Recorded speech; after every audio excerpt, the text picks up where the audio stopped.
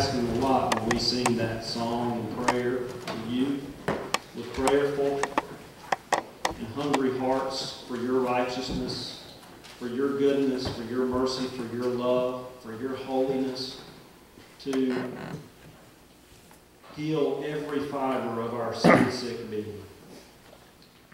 Breathe on us today. Breathe on me today, Father, by the power, the presence of your life-giving, life-changing, life-transforming Spirit, that I may speak the words of eternal life that only you have, and that we all may be drawn ever closer to you.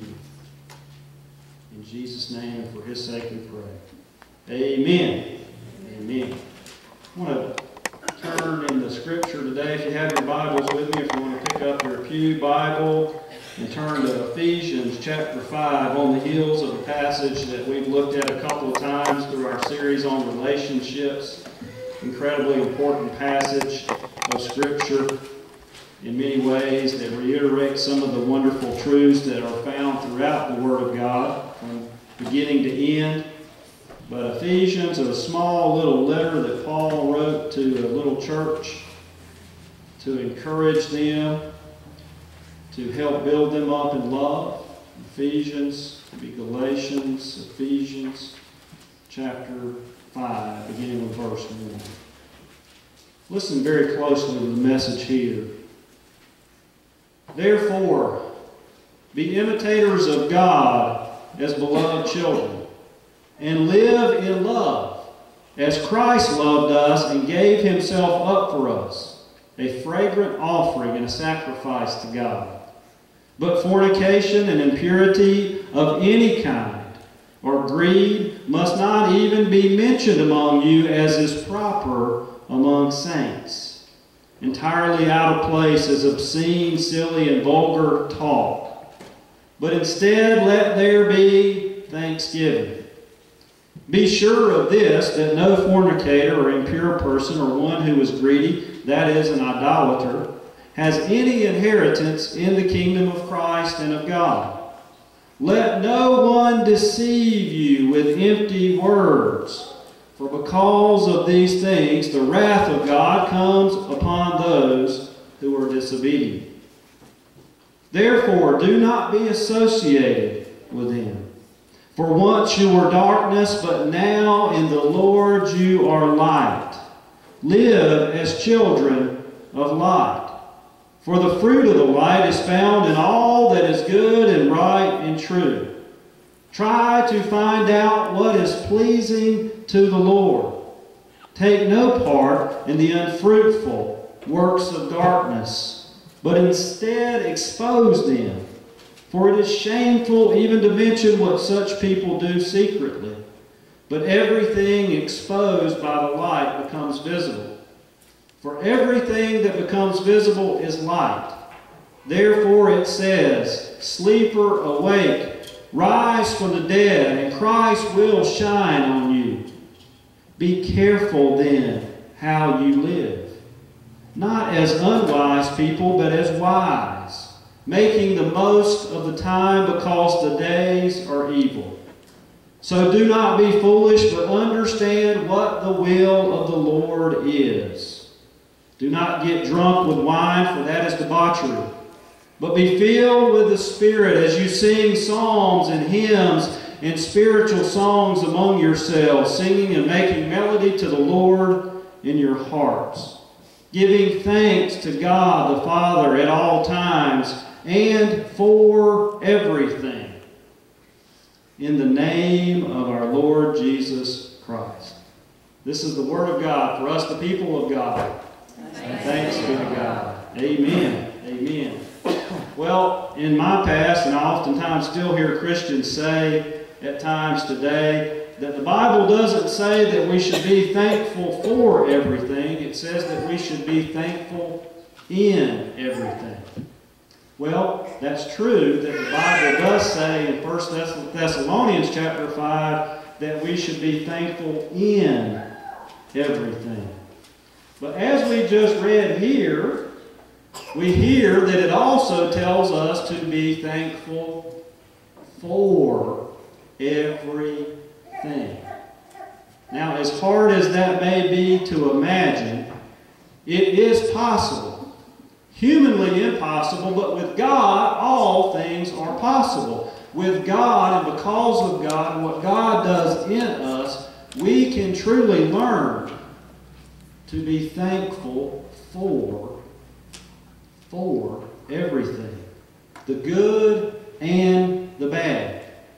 One of the main problems that we have as sinful human beings is unthankfulness. Some even attribute unthankfulness as being the root of all other sin.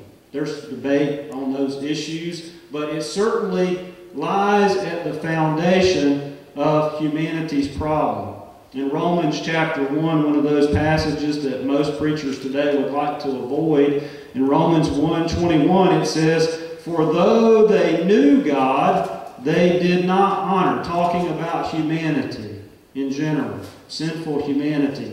"But though they knew God, they did not honor Him as God or give Him thanks." At the root of sin is a refusal to honor God. According to the Bible's judgment, the Bible judges humanity as being unwilling to honor God, to give God the honor that He is due. Some will say, well, I don't even believe in God. Well, the Bible's judgment of that is that very unbelief is a symptom of our sin-sick soul that refuses to honor the God that we really deep down inside know that He is. Because Paul goes on to say there in that passage that it is evident, just simply looking at creation itself, it is evident that God is. That there is a God and that He is powerful, that He is all-knowing, that He is everywhere present, that He is the source and the designer of all life, including the life that we possess. So unthankfulness is a symptom of a sin-sick soul that refuses to honor God.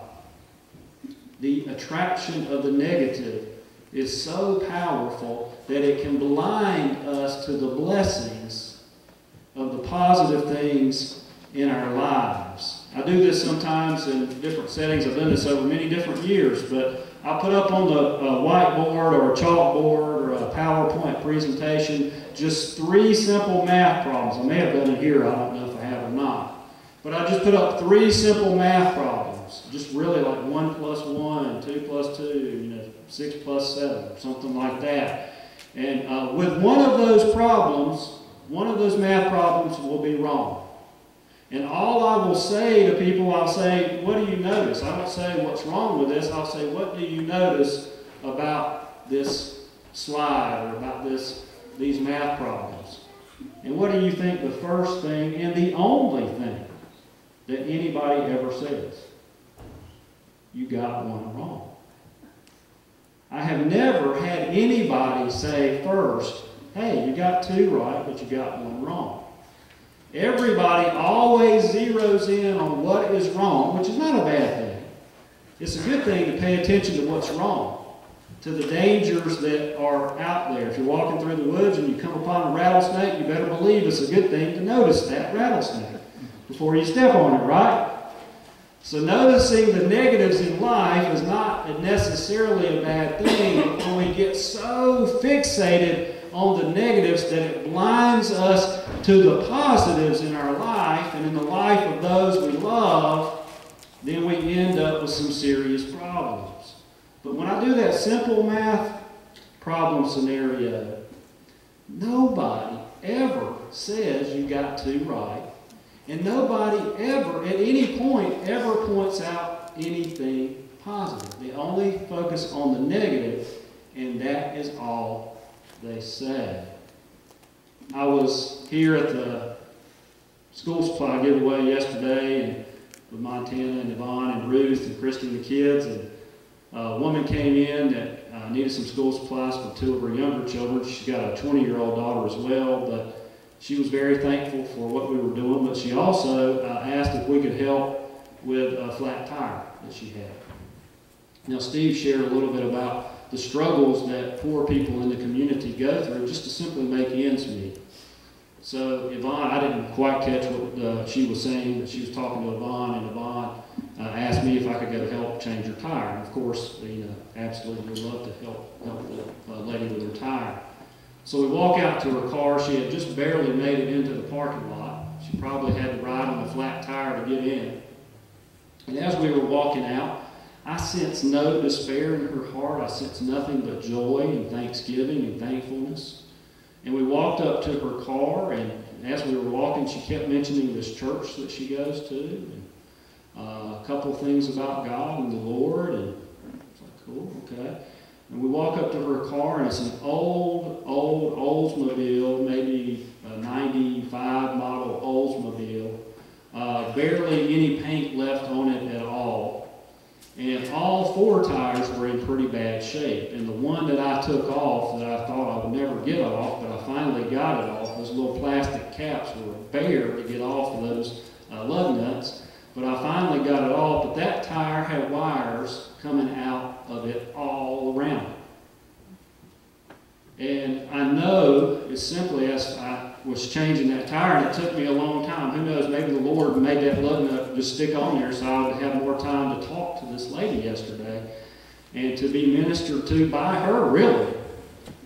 Because as we were doing all of this with this old, dilapidated car, that when I finally heard her crank it up as she was leaving, I didn't know if it was going to crank. And I thought, surely as she pulled out, I don't know if she's going to make it to wherever she is going. She's going over to Kings Mountain. But the whole time we talked, she never expressed any kind of negativity that I sensed at all. I saw joy on her face, and I sensed and felt the presence of thanksgiving in her heart. Amazing. Even though she told me as we talked that she had gotten married, and the night that they were, first night of their honeymoon, the guy that she had married told her, well, now I've got you, so you're not really a challenge anymore. And she thought he was kidding. He wasn't. So she is left with 3 children, whom he really doesn't take much responsibility for, only when he can aggravate her. But even through all of that and all of the things she's gone through, she says she even has people that are close to her, people in her church probably, who tell her, you're cursed. Something's not right in your life. You're cursed. But she refused to believe that she's cursed because she knows the one from whom all blessings flow. And because of her relationship with God Almighty through Jesus Christ, and because of the presence of God's Holy Spirit in her life, she is still thankful. Amazing. Humanly impossible. You think about the difficulties in your own life. Some of you may have gone through times in your life like that. Many of you may not have. But there are many people all around us who struggle day in and day out simply to make ends meet, to put simple food on the table. So when we come together and say, hey, let's do something for the community, when we come together and say, hey, let's just provide some notebooks and pencils and some book bags, or when we do the backpack program that we do here to help the needy children in the school systems, to provide food for them on the weekends, we are really helping people, in many cases, who are doing the absolute dead-level best that they can, and are doing it with integrity and with honesty and with decency, and still with thanksgiving in their hearts. Thanksgiving, being willing to give God thanks, comes from a changed heart, a changed life, a transformed mind, a mind that's been transformed by God's Word. And God's Word enables us to look at things from a different perspective. Beth, a couple weeks ago, gave me this poem. It's written in a very creative and neat way. And you can read it 2 different ways. and it makes sense both ways. One way makes more sense than the other. Listen to this. Today was the absolute worst day ever. And don't try to convince me that there's something good in every day. Because when you take a closer look, this world is a pretty evil place.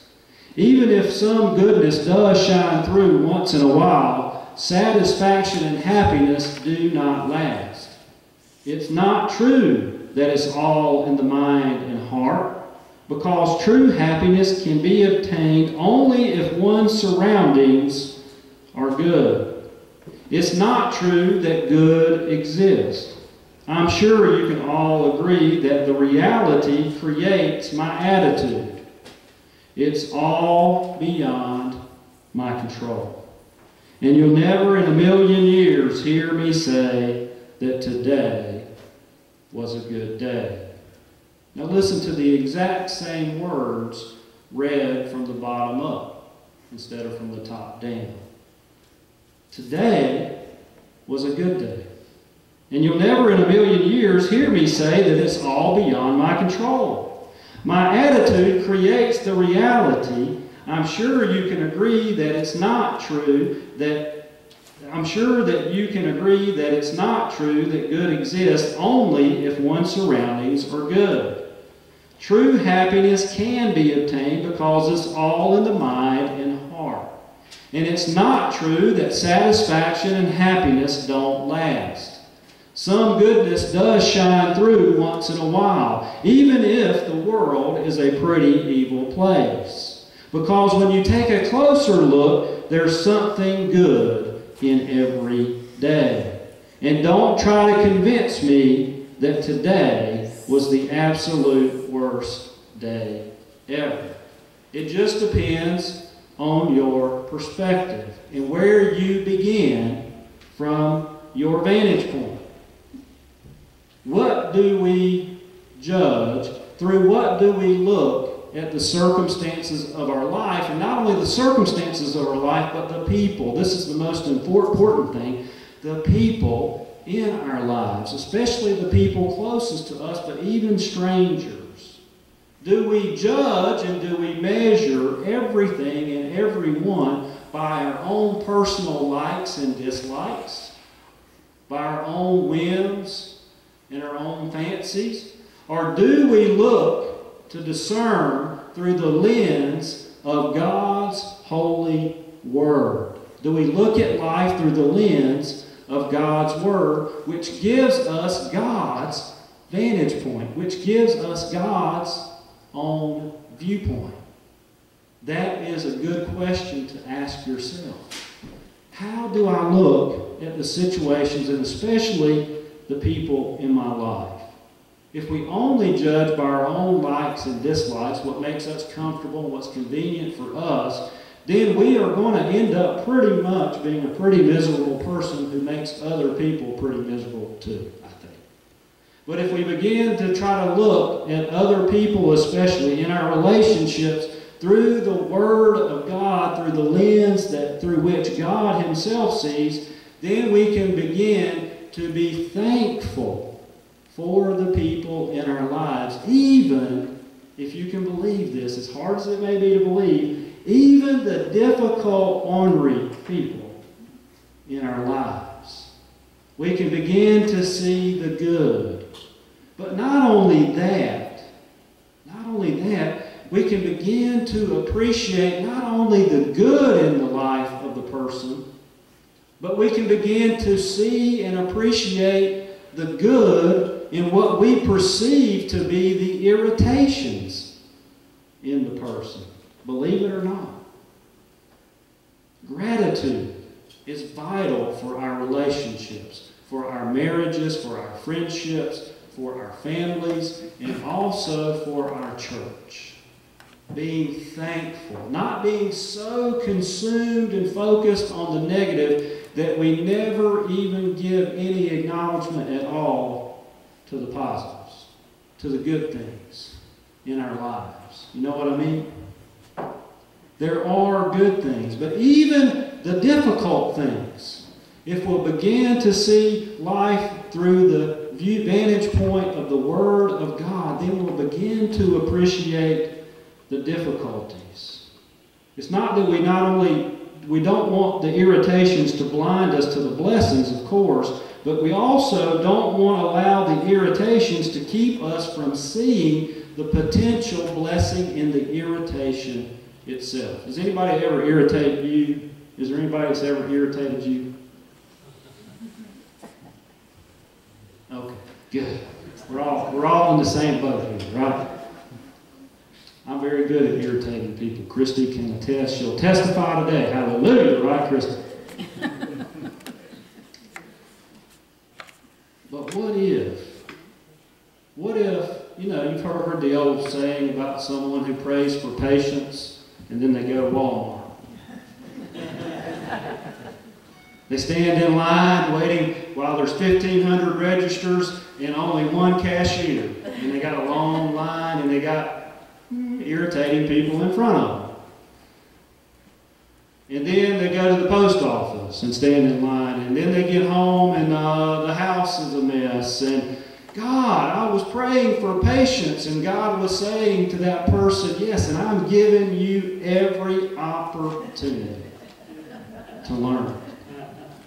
What if the irritations in our lives are actually opportunities for us to grow in the knowledge and the grace of our Lord Jesus Christ? What if the irritations are stirring up things in us that we need not to get rid of the thing that irritates us, but get rid of the thing that causes the irritation in our own hearts? What if through the difficulties of life and through the difficulties in our relationships, and I'm talking about a lot of times we get so consumed with the negatives and the small irritations. Now, I'm not saying today that you want to stay in an abusive situation or something like that, that you want to stay in a situation that's dangerous. Okay, I want to make sure I'm clear today. Because sometimes people misunderstand us preachers and what we say.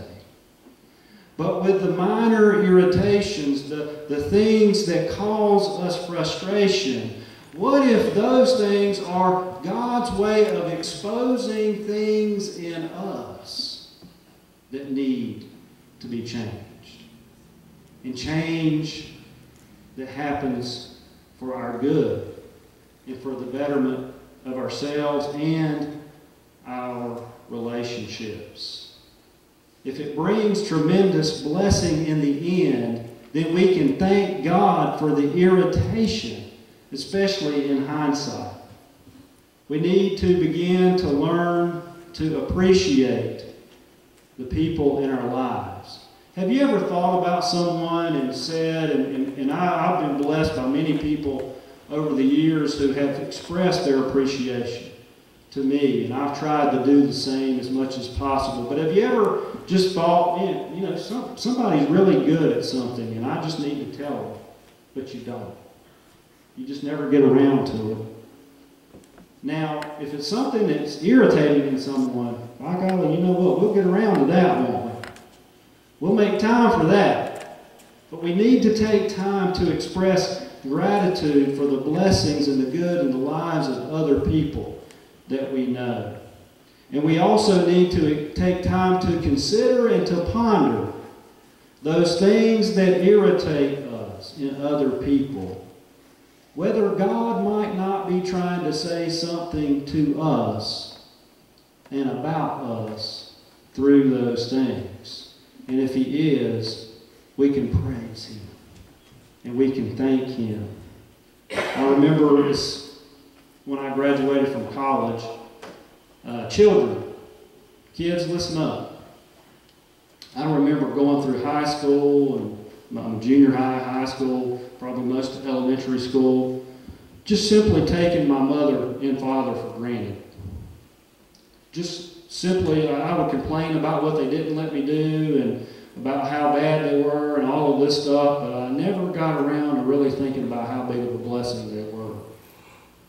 And I remember I graduated from college and we were having this little party there in Greenville at a friend's house, and they asked me to just say something at the beginning, and the first person I thought of was my mother, because I realized at that point that I wouldn't be standing there celebrating college graduation if it wasn't for her. And it was really something simple. But as a child, I had no ambition. I graduated from college. I only applied to one college. I applied to one college and didn't care if I got in or not. And I ended up getting in, and I went. And I had no ambition. But my mother encouraged me and pushed me to make more of myself and to do more with my life. And I just expressed my gratitude and thankfulness. And that was probably one of the first times, maybe the first time in a long time, that my mother received my simple, heartfelt gratitude for her life. I thought she was going to, it just melted her heart. I thought she was going to jump on top of me and just kiss me all over, just because she was so blessed that I shared that gratitude. Later, I would write my dad a note. My dad and I were often on bad terms, and I had a difficult relationship with him off and on. But I came to appreciate so much about him, and I wanted to thank him. I wrote him a note, just a simple note. Now, he was a gruff sort of a man. He wasn't a touchy-feely kind of man by any stretch of the imagination, not even close. Nowhere near that. Not even in the same country, much less ballpark. But he told me he got that note, and a tear streamed down his face because he was so blessed that I expressed my gratitude. Someone you know needs to know that you appreciate them, that you are thankful for them. I talked to a guy named Mitch. I forgot to mention him during a prayer request. His name's Mitch Cohen. And several years ago, Mitch had a car accident that almost took his life. He was in a coma for a couple of months, but he made it. And came to find out after the fact that he, before that, was diagnosed with cancer and had become completely depressed and totally hopeless. And then he had this car accident. And I remember visiting with him. He wasn't in my church. He'd come a couple of times, but his mother was a member of the church that I pastored. And I visited with him, and all I could do was leave him a note. I remember one time I left him a note and just a little red-looking marble that kind of resembles a drop of blood. And I just wrote him a note that this is a reminder of God's love for you, that he gave his life for you. Well, Mitch eventually recovered and still had many, many different difficult problems, and still the cancer was in remission and he was doing well. But he finally realized he shouldn't have lived, but he did. And he knew that it had to have been a miracle. It couldn't have been an accident that he lived. And he came to church, and we began to talk, and he eventually gave his life to Jesus Christ, and I baptized him. Mitch is probably in his 50s now.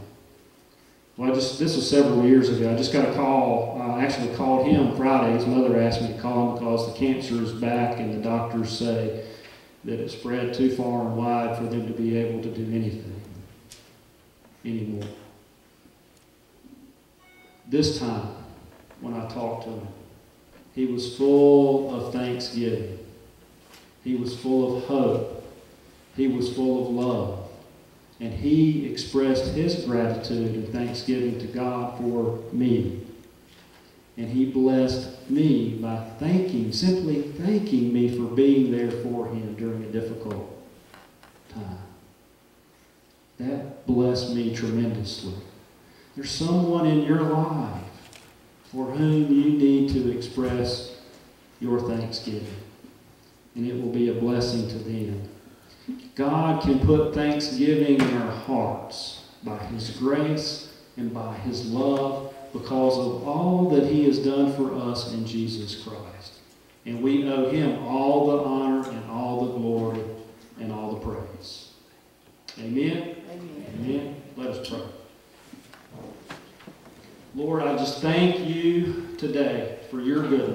thank you for your word.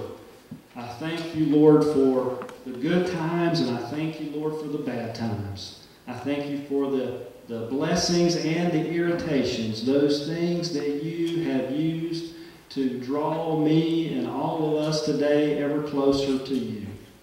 I thank you, Lord, for all that you have given each and every one of us. And I pray, Lord, that you pour your love and thanksgiving into each and every heart here today and enable us to express that thanksgiving for others and not to be so fixated and focused on the negative that we're blinded to the positives and even the positives of the negatives. And we pray this in Jesus' name. Amen. Amen. Please stand as you're able. I am thine, O Lord. Number 419 in your red